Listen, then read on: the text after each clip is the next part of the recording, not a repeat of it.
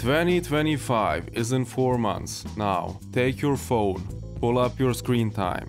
If you have more than 3 hours screen time, I don't wanna hear any of your excuses, please. Starting today, if you spend every day 3 hours actually focusing on something, it will give you a head start for all the New Year resolutions that you usually forget about by mid-January. I mean, 360 hours is not enough to become a world-class piano player, come on. But it is something. In my previous videos, I was giving advice that was mainly applicable for experienced developers. In this video, I'm gonna give advice for complete beginners. Doesn't matter if you're a student, graduate, someone without a degree, or someone who wants to make a career shift. And for the experienced people out there, feel free to chime in with your advice. There is always so much valuable advice in the comments section. And for the beginners, let me know what you're struggling with the most. Okay, so let's talk about how to make your time matter.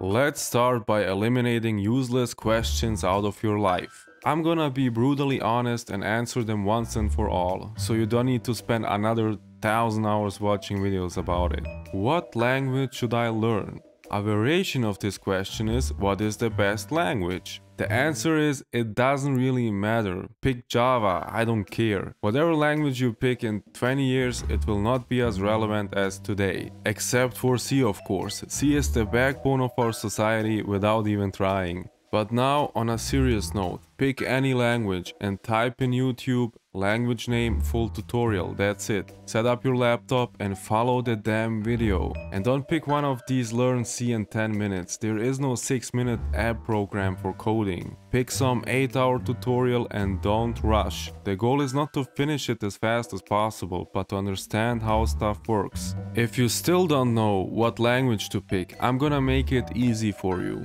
Imagine picking your starter Pokemon. JavaScript if you like web development. Python if you want to learn data science, machine learning and so on. C++ if you are into pain, but also embedded development or game engines. Okay, next question. Should I go for a degree? If you have the chance, do it. If not, why are you even asking? Taking a computer science course will teach you stuff. I can recommend the CS50X course from Harvard. You can watch it for free on YouTube. Watch it and take notes, like grab an actual notebook and take notes from each lecture. Next question. Can I get a job without a degree? Yes. And now you can officially stop wasting your time watching videos with the title "Getting a job in software without a degree, my experience." Watching another 50 of these videos won't help you in any way. You already know the answer, so stop watching it. Next question. Should I grind DSA? If you are preparing for an interview, yes. If you want to get better at algorithms and data structures, then yes. Now that you picked your starter Pokemon, spend some time with it. In my video How Lazy Programmers Outperform Everyone, I said that lazy programmers beat their competition by coding less, and this piece of advice was meant specifically for experienced developers. For beginners, this piece of advice doesn't apply, because how are you gonna know how to code optimally if you don't know how to code in the first place? And let me explain this with the experiment from the book Art and Fear. Stay with me now. In a study, 50 participants were divided into 2 groups of 25. Group A was asked to create the perfect clay pot, while the group B was instructed to use 50 pounds of clay to make as many pots as possible. At the end of the month, the teacher reviewed the results and found out the group B, the group focused on quantity, surprisingly produced the best pot.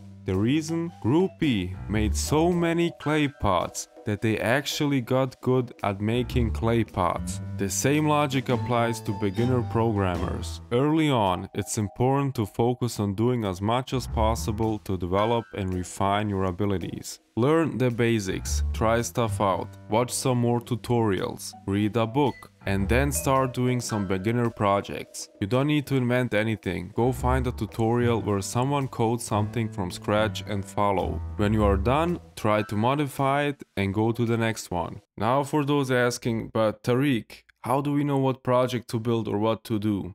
Guys, just go to Google. Nah. I'm joking. I'm going to share with you a really cool GitHub repo. Check this out. Project-based learning. These guys made this huge collection of projects. For the most common languages out there, they made a chapter with actually useful stuff. If you are into C, you can learn how to write a shell, or for those without any friends or a social life, you can learn how to write an operating system. I actually did this. Now, finishing these projects will not make you the CEO of a billion-dollar company. It also does mean you will get a job after finishing this whole list. This is training material, okay? But very valuable training material. Always cycle between learning and practice. Let's say you learn for 2 hours and then you practice for an hour. Or you can go day by day. One day you learn and the next day you practice. When you get really good in one language, which will take some time, try a new one. Don't jump from language to language every day. And remember, knowing how to code a hello world in 20 languages is useless. And after spending, let's say, 3 hours a day for 4 months doing this, that's 360 hours, you will see some progress. Now let's talk about the stuff that impacts your progress. First, stop comparing yourself to anyone. Especially don't compare yourself to people online. The YouTube tech bubble will make you think there is only web development. Then it will make you believe that everyone worked at Google and Facebook at the age of 18 without any type of formal education. Everyone passed their first interview ever, and everyone is earning somewhere between 60 and 70k per month without bonuses. Stay with me now. No matter what you do in life, there's always someone online who accomplished what you're struggling with by the age of 6. Better, faster, and somehow wealthier, taller, and more attractive than you. However, things tend to look a bit different once they step out of their mom's basement. Make screen time matter. Stop watching brain rot content. Stop chasing dopamine kicks. Stop watching reels all day. Watching, I don't know, basketball trick shots. You don't even play basketball. I'm not saying throw your phone in the trash and cut your screen time to 0. I'm saying take your screen time and make it matter. Don't let the algorithm and boredom steal like 8 hours per day from you. When it's work time, then it's work time. When you're done with work, then you can do whatever you want without feeling bad about it. Now listen, if you can't focus, get yourself actual books. When I say read books, I mean books in a physical form. When you read a book, there are no pop-up notifications from your friend sending you 99 reels that you will never watch. Read, take notes, and repeat. And last one, very important lesson. Don't expect everyone to support you.